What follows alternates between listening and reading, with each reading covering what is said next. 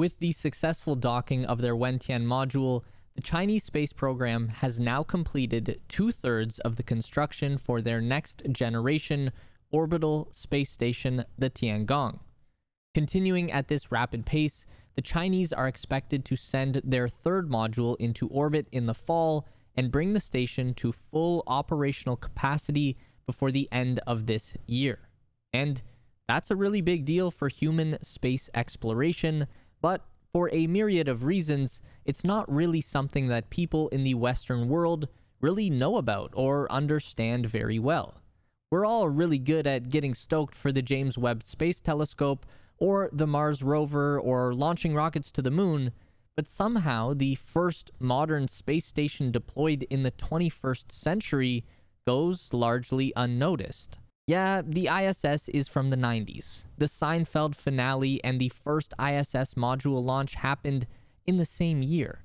So let's talk about the Tiangong and its newest addition, the Wentian Research Module. What's going on up there? What is China's plan for the future of their space station? And why did China decide to develop their own space station in the first place? This is the space race. So it might seem like this station came out of nowhere, but this is actually phase 3 of a plan that China started back in the 90s that they called Project 921. This is kind of like China's blueprint to conquer space. Phase 1 of the plan was the development and launch of a crew-capable rocket and spacecraft. These would be the Long March 2F and the Shenzhou, which both launched for the first time in 1999. The Long March series of rockets take their name from Mao Zedong's history as a war hero and leader of the People's Red Army. The name Shenzhou means divine vessel. By 2003, this system had put the first Chinese taikonaut into low Earth orbit on the Shenzhou 5 mission. This began phase 2 of the plan, which was essentially a practice phase. By Shenzhou 7, the Chinese had performed their first spacewalk using their own extravehicular suits. Following that, the country began to deploy test modules that were like miniature space stations. Chinese crews would make their first extended stays in space and practice docking maneuvers between the test modules and the Shenzhou. This time also marked the development of China's Tiangong spacecraft, or Heavenly Ship, which is a cargo transport vehicle with a carrying capacity of 6,500 kilograms. This spacecraft was designed to fly on the new Long March 7 rocket, a modern replacement for the 2F that was first launched in 2016. Phase 3 of the plan is where we are right now, the development and assembly of a new space station, the Tiangong, or Heavenly Palace. So why does China feel so strongly about creating their very own space station? Well, for one, because it's really cool. Who wouldn't want their own personal hangout in space? But secondly, also, it probably has more to do with the Chinese being banned from the International Space Station, which is obviously counterintuitive to the literal name of the station, but in 2011, the United States decided that China was prohibited from visiting the station. The Chinese ban was specifically rolled out through a Department of Defense Act passed in the US Congress, which stipulated that NASA may not use their funding to collaborate in any way with China. The reasons given focused around human rights issues and national security. More than anything, the US was afraid that China would steal their ideas or spy on them or something, which is a reasonable concern given that both the US and China have been heavily involved in a ton of shady spy stuff for the better part of a century, and that's created a lot of paranoia.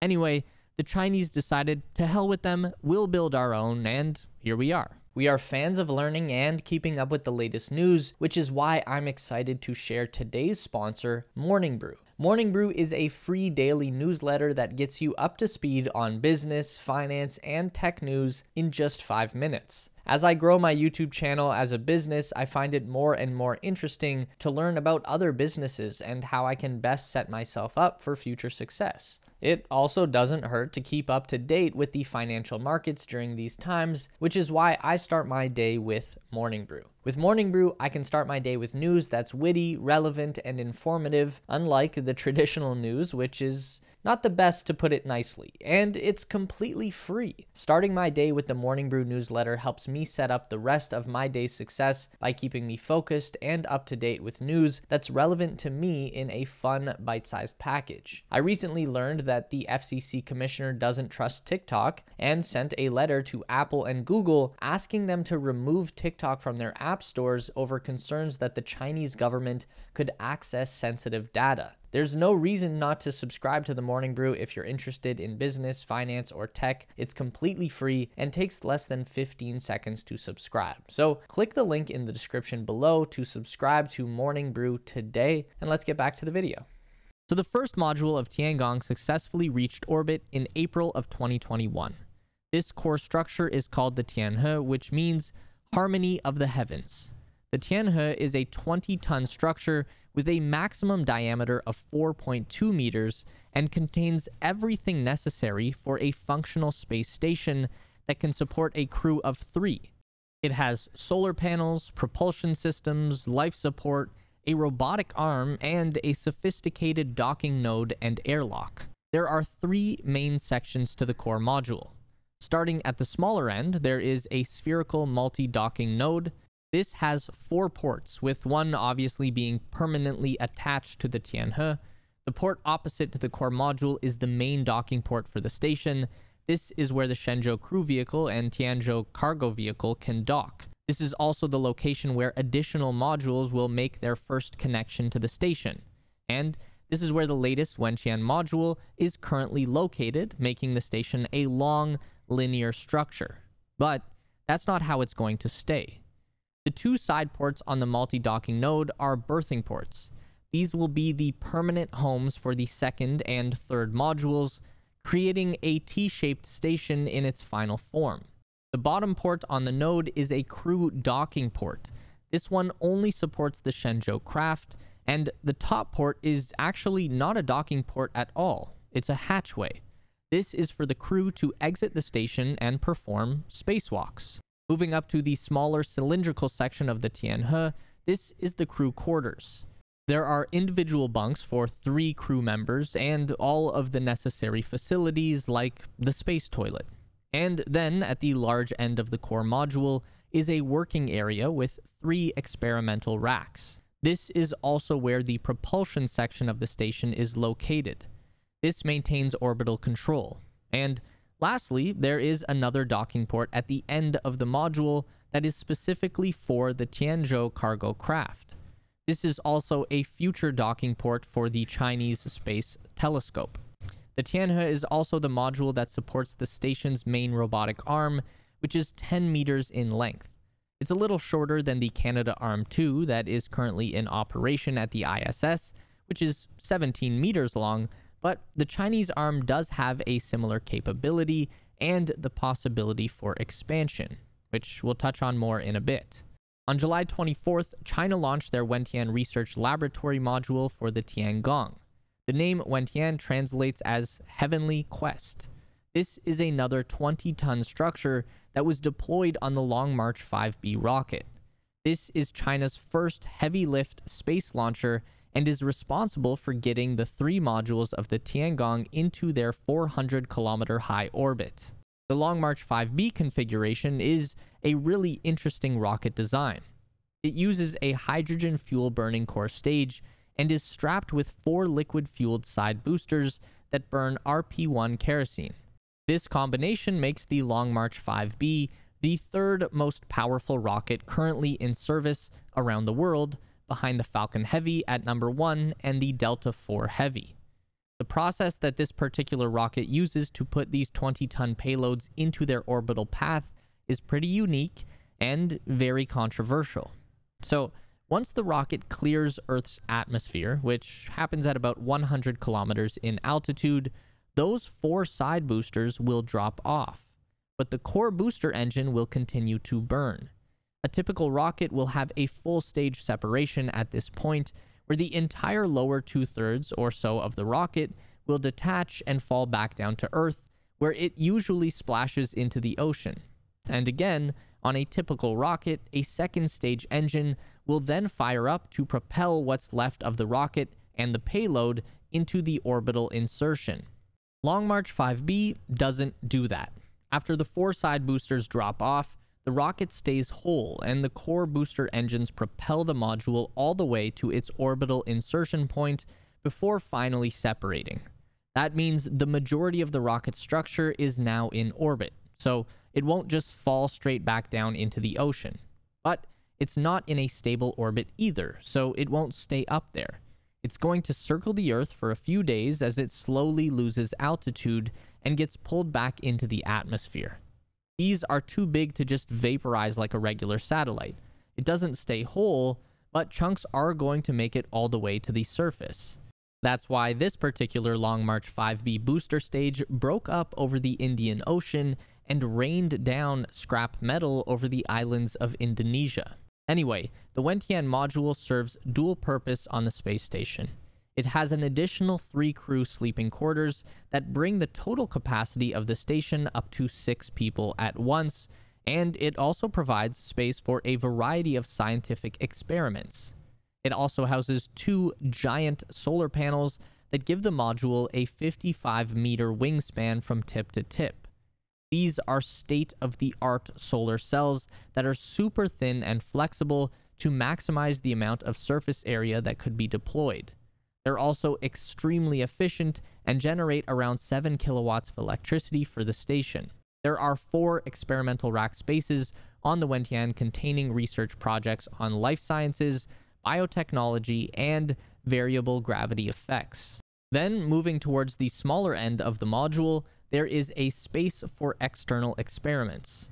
This is basically a section where they can attach nodes to the outside hull of the ship to collect data. And crew can access the external attachment points through the airlock and hatch on the Wentian.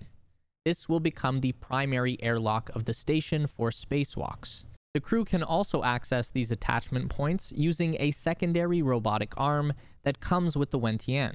This one is just 5 meters in length, but the cool thing about this arm is that it can actually crawl around the station and operate from different locations.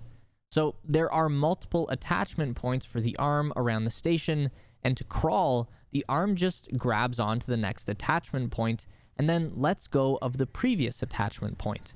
And it can just keep repeating this maneuver all around the station like a kind of weird robotic caterpillar thing. What's more, this secondary arm can actually link up with the main arm to form one 15-meter long robotic arm that would essentially match the size and capability of the Canadarm2 on the ISS. The secondary robotic arm also has a role to play in the final positioning and berthing of the Wentian.